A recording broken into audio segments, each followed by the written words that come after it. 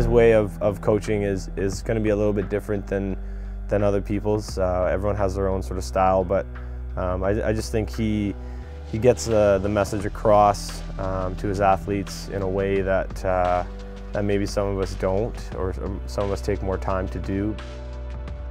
He's still the head coach, he's still the boss, but he can also connect with the kids. So he's not ruling with an iron fist, but he's also not sitting there joking around the entire practice. So I think every coach can sort of learn how to balance both things.